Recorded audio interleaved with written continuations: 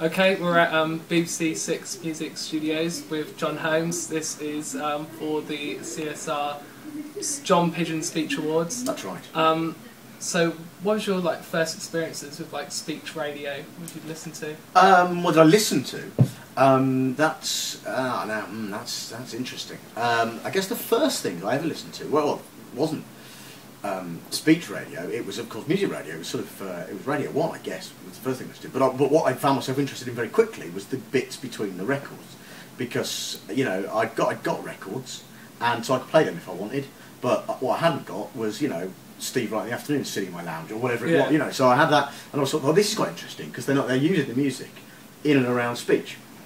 And so I was kind of interested in that. And then when I found out there were speech radio networks like Radio 4, who have cushions like this, I was really fascinated. So I went back and then bought albums, comedy albums of things like Hitchhiker's Guide to the Galaxy and Radioactive and stuff I'd heard of but not heard on the radio because I was too young to have been there when it actually happened. So I came to speech radio through records, and for those of you too young to remember what records are, records were like flat black MP3s that you put on a special machine.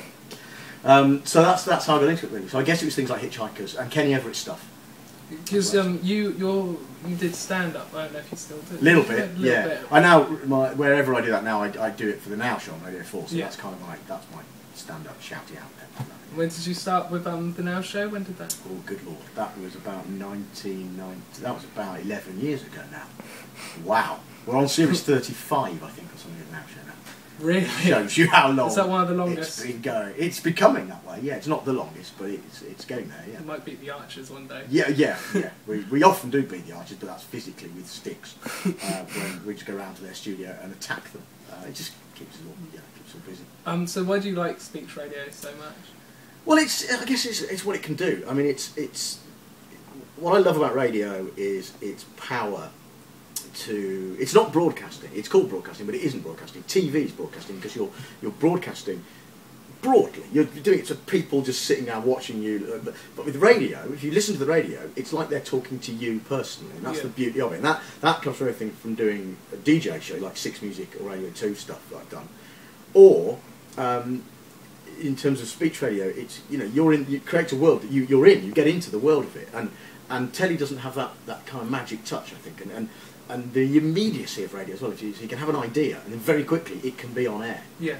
And very powerful because all you've got to play with is sound and silence. That's it, and both are as powerful as each other used correctly, and that's why it's sort of fascinating. That's why speech radio is such a good thing. I suppose the thing with radio is that you've got more chance to experiment, like say with TV, because the budget's so much bigger for something you can't. Yeah, it is. I mean, I often say this, but if you want to be, if you have an idea and go, I don't know, what I'd like now to happen is for the Queen Vic to be hit by a meteorite, and then the bricks from the Queen Vic sort of coalesce together and become a robot, like a brick transformer, but in the shape of Phil Mitchell, right? And you go, whoa! Now, if I give that to somebody on TV, they'd go, yeah, let's not do any of that. Let's just have someone go out in the pub and buy a drink.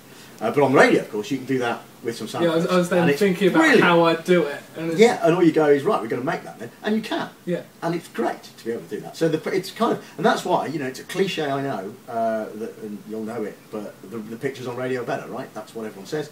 And they are, because you're making them up yourself. And speech radio, kind of has the power to do all that.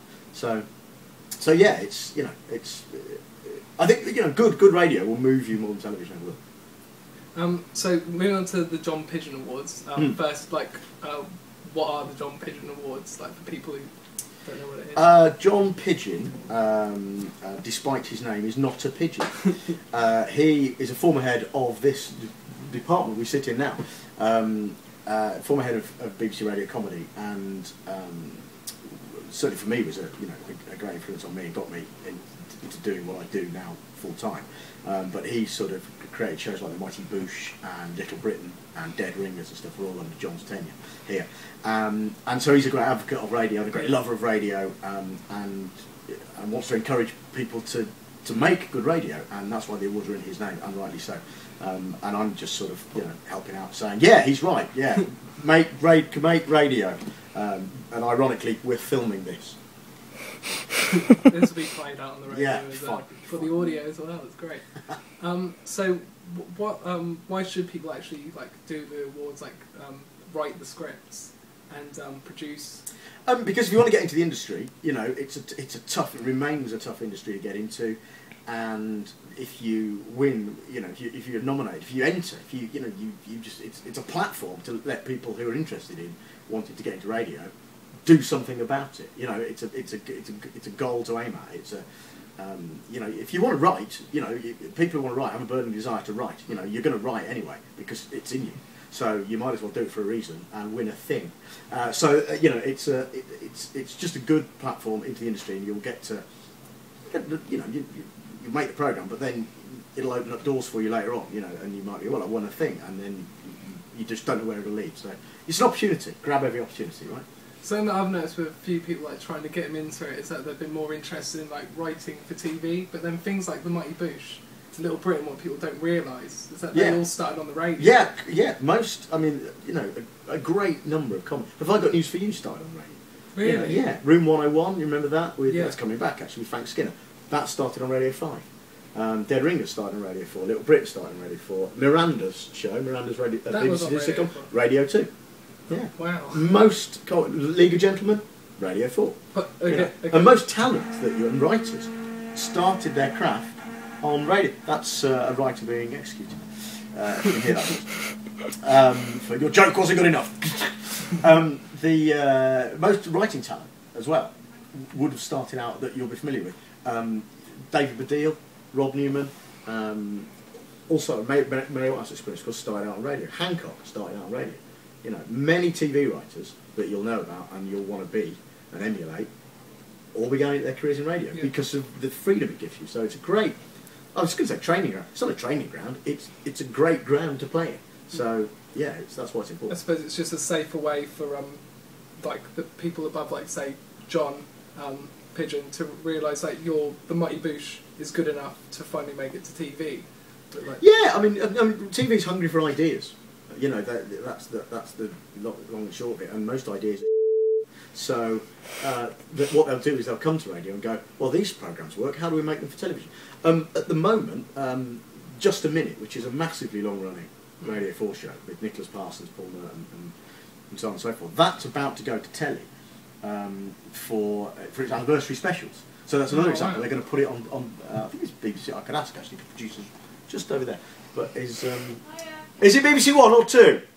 Two, BBC 2. There you go, and it's going to go on TV. So there's kind of a two-way street. It's not a very fast-moving two-way street, but for those wishing to, who are interested in it, it is a good way.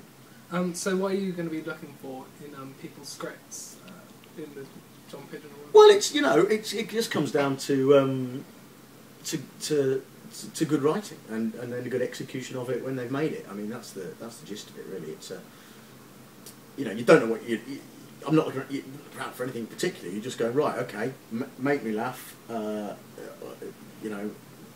make me gasp, amuse me, shock me, whatever genre you're writing. You're kind of just looking for originality and talent, really. I guess that's what it comes down to. So, if you want to do it, so it's an opportunity, go for it. Yeah. And more personally, what's the best bit of speech radio that you've ever heard?